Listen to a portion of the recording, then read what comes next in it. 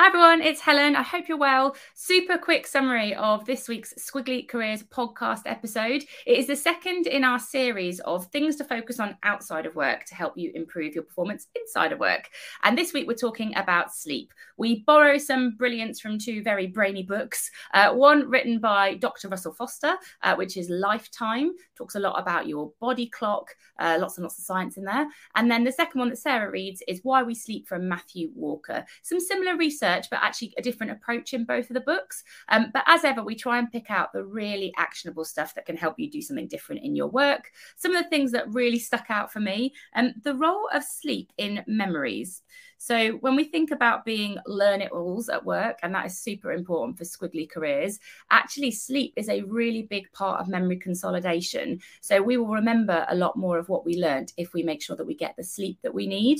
I also thought it was fascinating, the role of light. I think you hear quite a lot about, SAD in the winter time when people feel, more depressed because they're not getting that light. But actually, in terms of sort of resetting our body clock, getting to light as quickly as possible in the morning is a really big part of that. And I was also really intrigued by the percentage of people that are morning people and night people, because Sarah and I are such opposites here. So apparently 10% of people are like me. We are the morning people. We love getting up early, getting things done, but we are in the minority, so we are quite irritating for the majority of people. 25% of people are nighttime owls, so that's a bit more like Sarah.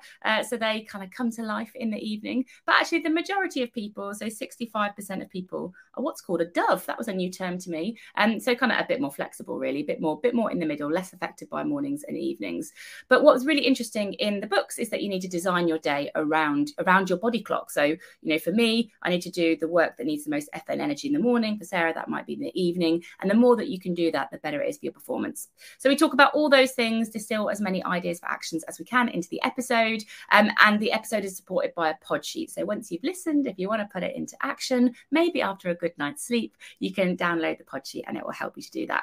Next week, we are talking about money. It's actually the podcast that we're recording today. And it's an area that Sarah and I would definitely like some support with. So we will share our learnings with you and put them into action ourselves too. Thanks so much for listening to the podcast.